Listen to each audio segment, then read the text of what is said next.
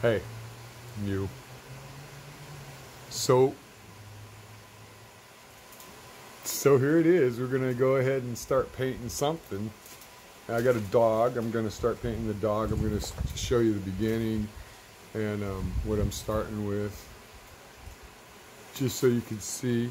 So you've never been here before, so I'm gonna show you. I can't tell which camera's looking at me. Okay, this is an airbrush. Yeah, I don't know if you've ever seen this before, Cambria, but that's an airbrush, and inside is empty. That's where the paint goes. This is where the air comes through, and it blows out there, and when I push this button, it comes out there. So watch this. Hold on, because we're using water paints. Get some water. I got some water. Come on now.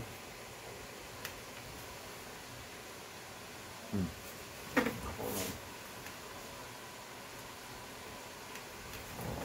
You got a little bit of water.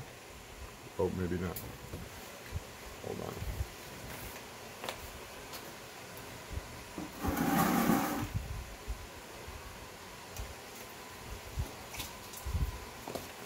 So put the water. Take the cap off.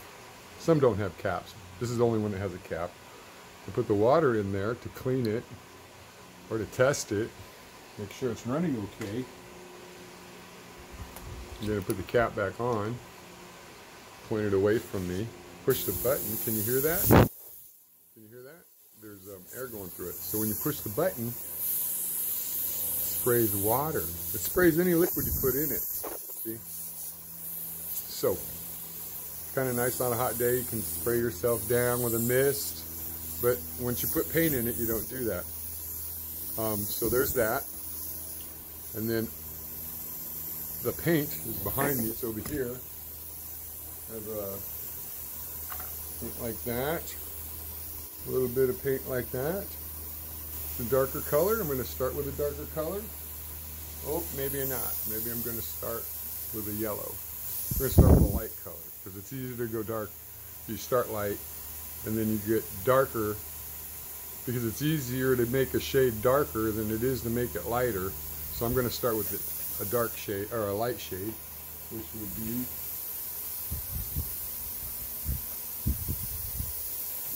yellow. Like this is a special color. What's it called? Yellow oxide. So it's kind of a murky yellow. It's not really a pretty yellow. It's an okay looking yellow. But I'm gonna put that in there. Still running. It's got the. Now I'm gonna drop the water out of it. And drop the water. It's just water. Make sure it's all clean. Push the button. The water coming through there. So now that's empty. And I got to mix up the paint a little bit more. Popsicle sticks. Mix the paint. Mix the paint. I'm sure you've mixed paint before. Pretty fun stuff. Anyway, I mix the paint, and then, so it's nice and thick, like thin, like water. Then, and it is. So now I'll put it in here. See, now it's in there. You can almost see it. See? There you go. It's in there.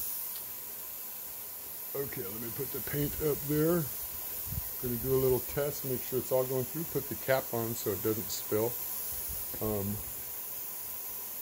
then I'm going to test it. So this actually, I'm just testing the video. See how good I come across on a video. So I'll show you a piece of paper. What happens on a piece of paper.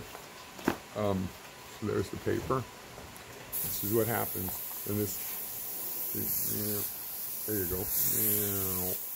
You like, you do a splattering. You can draw with it. You know, you have an airbrush. So this is Grandpa doing his airbrush. It's a little bit sloppy, but we'll get a better look at that later on. Because today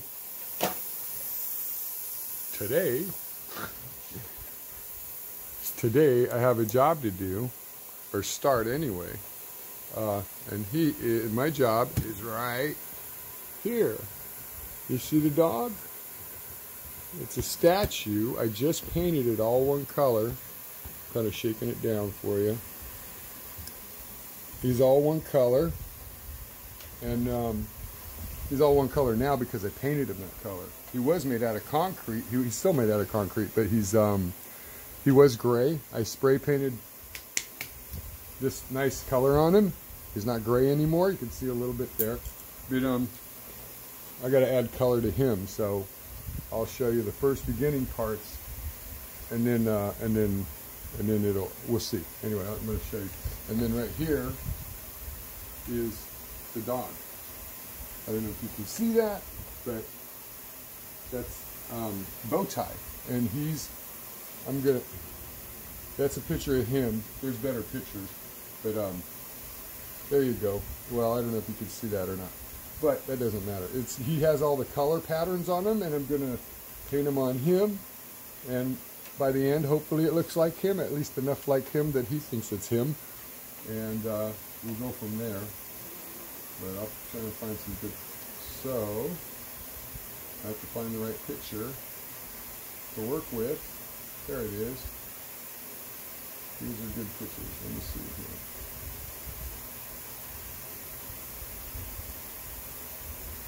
Okay, find the right picture. That's pretty good. That's pretty good. So I'm going to follow his patterns like that. This for him down here this is certainly more that color. You see how that goes? And I have them on a table that I can turn around. Whoops.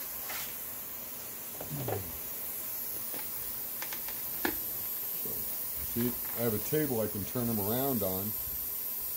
And that's just made out of a chair with no back on it. He's very heavy. He's about 100 pounds.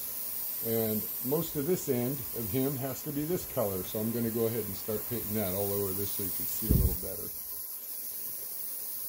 Whoop. There you go. Anyway.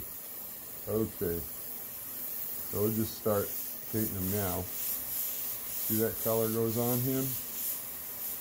And later on I'll show you little samples of what he looks like. I'll send you some pictures. But I know that the back of him is this color. His back is completely brown. And I'm starting off with this. So let's get him started.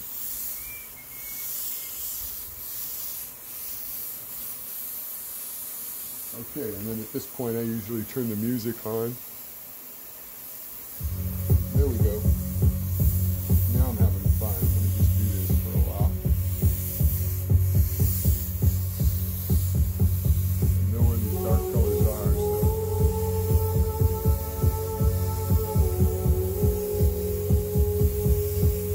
I think about Bowtie, how